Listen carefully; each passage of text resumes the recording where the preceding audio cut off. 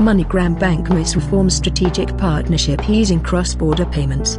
Atomize-Trivago Data Partnership to boost revenue generation in hospitality sector.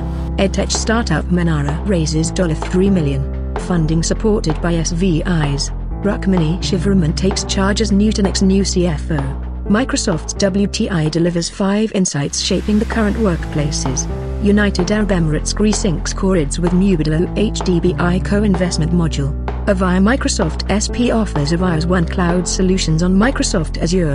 10th Oman-India Joint Commission meeting held in New Delhi.